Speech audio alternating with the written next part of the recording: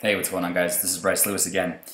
Back with a little bit more Excel stuff, this time a little bit more advanced. We're starting off exactly where we left off with this example template that we made. And this time, we're going to talk about the VLOOKUP formula. We're going to talk about estimated 1-rep maxes and how to get those in your programming. So, I've added a few tabs here, and you will need the RPE chart at least, and then we'll talk about the other one. So, this is a chart that compares the number of repetitions across the top, 1 through 12, and the RPE across the side from 10 all the way down to 6.5. This is a chart created with data from Mike Tuchscherer and Reactive Training Systems, and it's very useful, especially if you're using RPE and auto-regulated systems. So what are we after? Well, we want an estimated 1-rep max to be calculated based off of someone's effort. And there's a few ways of doing this. Remember, we had some collapsed stuff up here. Well, one way is we could program it based off of whatever the load and someone's reps are. So maybe you don't have the load determined for them in advance. Maybe they choose the load based off of just sets and reps and trying to progress week to week. Well, in that case, we could use this existing formula based off the same data from exrx.net. Simply, put this in to choose whatever load they have in load cell and the number of reps they did, and it will give us an estimated 1-rep max. That's a great way of doing it. This, of course, is assuming they go to an RPE 10 or all-out max effort. That's often not the case, and that's where estimated 1-rep max based off of RPE tends to enter the picture.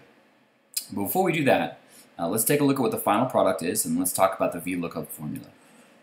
Final product might be something like this cell here, estimated 1-rep max, which bases itself off of the number of reps an athlete did, the RPE, and their top set load, what load they actually did. So if it was a 3 at an 8, we can see the estimated 1-rep max adjusts accordingly. So in this case, this is not specific of this being a squat, a bench, or a deadlift. If you're so inclined, you can create 3 separate charts, custom charts for RPE for the individual lifts, although we'll leave that off the table for now. So it's time to talk about VLOOKUP. And I've got this sheet here that we can use to talk about that. I've entered in some random data here that could correspond to some tables. We have the name up at the top here, which in our case, exercise, upper, lower, and day of the week. Squat, bench, deadlift, snacks, and bagel, and upper, lower, and day of the week. So this is a table of some data here, and as you'll see, the RPE chart there is also a table.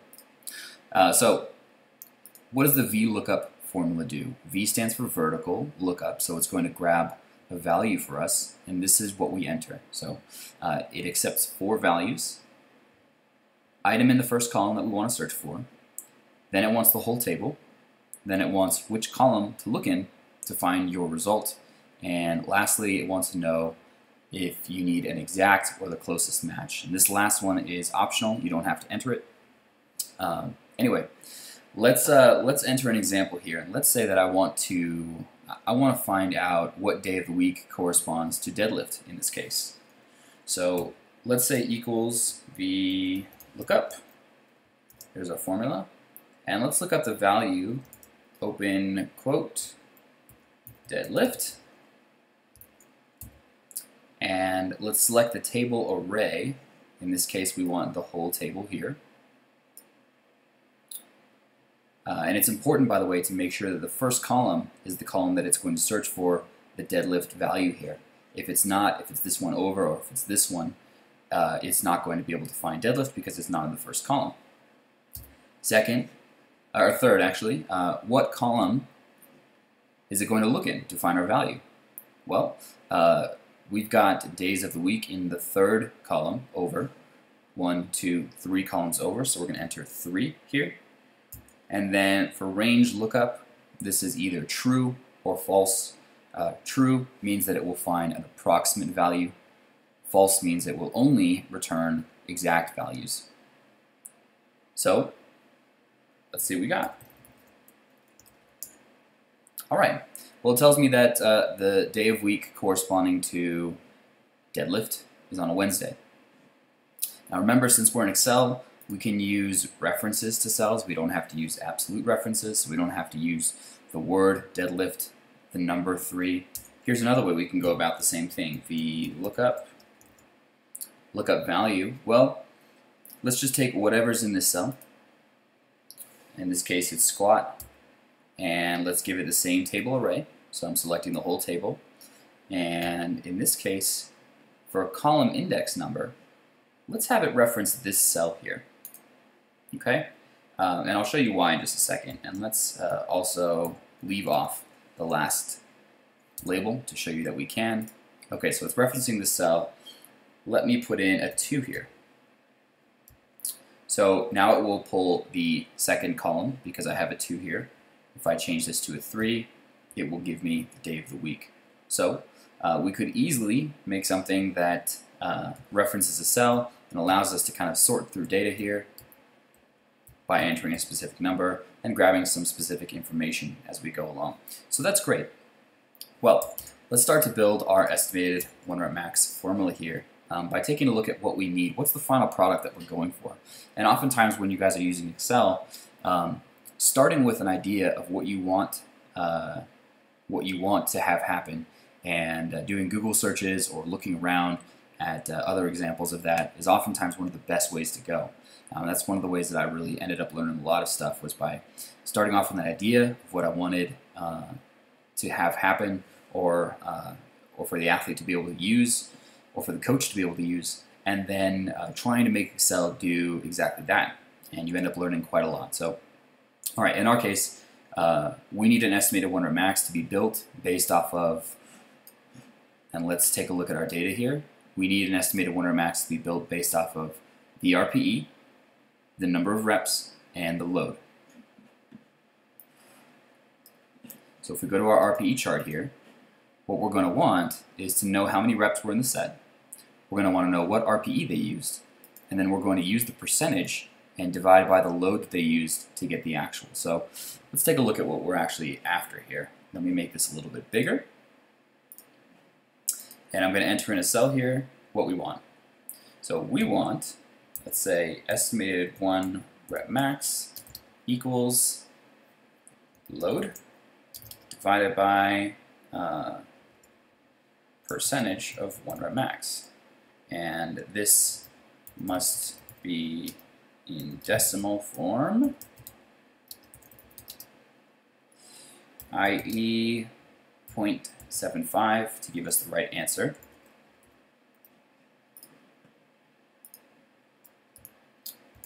There we go. So this is our goal. This is what we want for estimated 1 rep max. The load is the easy part. We can just pull that from the number. But the percentage 1 rep max, we're going to have to use VLOOKUP to be able to find the specific percentage associated with the athlete's reps and RPE. And that we're going to need VLOOKUP. Okay, so let's build it. Let's build it here first and talk about VLOOKUP.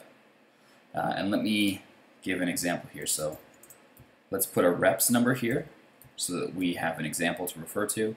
And let's put an RPE number here so we have a number to refer to. So here's our reps and our RPE, and let's left align these. Now what do we want? So I'm going to call this percentage of 1 rep max so that we know what we're trying to get. Remember, that's our goal. That's why we need VLOOKUP here. The load is the easy part. So let's say equals VLOOKUP. And actually, let me bring back our reference so that you guys can see our reference here. There we go. So this is our reference, equals VLOOKUP, open. So what do we need? Item in the first column. That means that we're looking for the RPE. So we need to give it the RPE to look for. That's this case. Now we need the whole table. That's all of this. What do we need now? We need which column number to look in. So we don't want it to pull a specific column. We want it to pull a column based off of the reps. So we want the reps here, 6. And since I've done this, I can kind of give you guys a little bit of a hint. 6 is not necessarily going to work because the first row counts as 1. So it's column A, B, C, D, E, F, G. So that's 7. So what we actually need is C17 plus 1. That's going to give us the column corresponding to this number of reps. And finally, we want an exact match. We want it to pull up exactly 8.5, not 8 or 9. Okay, now, if you guys remember from the previous video, did we want the table reference to be absolute or relative? Well, if I'm going to copy this down a certain number of rows, I want the reps and the RPE to change, but I don't want it to change the references that it's grabbing for the RPE chart here. So I want these to be absolute, which means I'm going to put in $signs. Okay, looks like we did a darn good job here. We've got a percentage here corresponding to an RPE 8.5, and I track over to 6, and I've got my 79.9%. Let's test it. Let's put in 9, and let's put in a 3. Now already this would be pretty cool, maybe for some other purpose of you just wanting to know what percentage of the 1 rep max the athlete was using. But again, we're going to use this to build our estimated 1 rep max. So let's add one more column here. And by the way, let me show you guys that you can actually insert cells in specific places. So I'm going to select these. I'm going to right click. I'm going to say insert. And I'm going to shift these cells right. And now I have space for my load column. So let's give it a load of 455. And now we can finally build that estimated 1 rep max. So here's our labels across the top. We have our percentage of 1 rep max, our load, our reps, our RPE. Now, what do we need for estimated 1 rep max? Equals, well, this is an easy one. All we need is the load divided by percentage of 1 rep max. And we can do this 2 ways. We can say equals load divided by percentage of 1 rep max. Great, that's our estimated 1 rep max. But I don't want to have a percentage of 1 rep max cell. So I'm going to copy this formula, and I'm going to stick it directly in this cell. That way, we don't even need this. And this will calculate all by itself because we've put in what the estimated what the percentage of 1 rep max equals. All right, so maybe the athlete works up to a top set load of 495, and the estimated 1 rep max populates. Remember, by the way, that estimated 1 rep maxes are exactly that. They're estimated. This isn't saying that if you do 3 reps at a 9, it's going to be exactly equal to this if you did a single that specific day. Estimated 1 rep maxes are useful if we track them over time, useful to see progress and trends in training. And in some cases, in lower repetitions, they can be very useful for actually estimating an athlete's 1 rep max. That's at least the goal. Okay, so we've built this. We've understood VLOOKUP, and I think you have a pretty good grasp on it. Remember, it can be useful for many things, like we explained on sheet 2 here, with maybe looking up a specific exercise and finding a number of reps or the days per week that you want to do it. The possibilities are endless with this, and remember also that there is an VLOOKUP. This will simply take the first row and grab something in a specific column in exactly the opposite case. So we could have used an VLOOKUP if we wanted to know, based off of the number of reps an athlete was doing, a specific percentage based off of their RPE. So in VLOOKUP, we would have looked up the item in the first row, take the whole table, and find the row number to look in. Sorry. Yes, that's correct. Okay, so last is a bit of formatting here. So let's take our formula, and I'm going to copy it and go back to our sheet here. And I'm going to totally mess up some stuff, but that's okay. Remember, I can select these, I can copy, I'm going to right click here, and I'm going to insert the copied cells. Now I have a group of last set RPEs, and I'm going to change this to estimated 1 rep max. Okay, I'll change it there. I'll change it here, here, and here. Okay, so let's build this now. Let's build it from scratch just so we get a little bit of extra practice. Equals. I want the load first. I want that to be divided by. We need the VLOOKUP formula for the percentage. VLOOKUP. Open. Lookup value. What did we need first? We needed the item in the first column is the RPE. So let's go back. By the way, since I clicked over there and clicked back, it added a sheet reference. That's not necessary for us. So we need the RPE, which means we need to reference a cell that allowed me to go over there.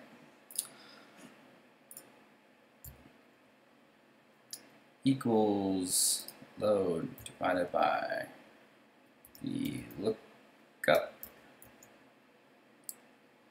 We need to look up the RPE.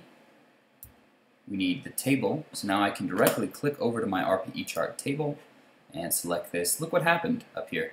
Now since I've clicked over, it's given me a reference to the specific sheet that I'm in. In this case, it's called the RPE chart, and this is how we reference sheets in Excel with a single apostrophe inside the name with an exclamation point afterwards.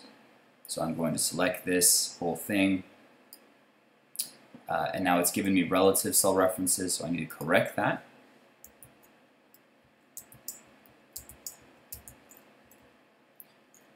Okay, and finally I need a column index number to look in, so let's go back to the sheet and let's pull the right one. So we need the number of reps and we need it +1. The sheet 1 reference won't hurt you, by the way, and if you change the name of the sheet, it will change the name of the reference as well. I just like only keeping references to other sheets where they're needed and not otherwise, so I get rid of those to keep things a little bit cleaner. And finally, we wanted to look up only the percentage, or sorry, only the RPE and not something else.